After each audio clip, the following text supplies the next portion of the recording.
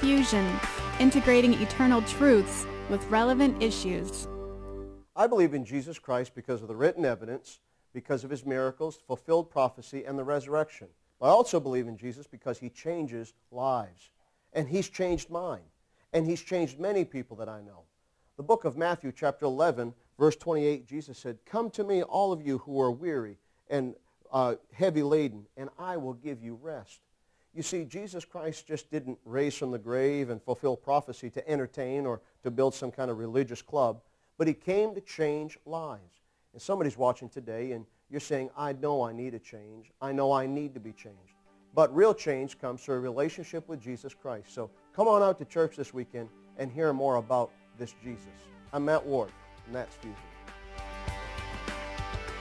Fusion is an outreach of Charleston Pentecostal Church.